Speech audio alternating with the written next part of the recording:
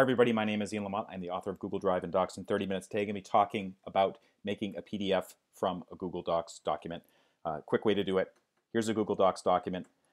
Important to note, I have a logo here and I also have an email address at the bottom in the original Google Doc. To make a PDF, go to File, Download, PDF Document.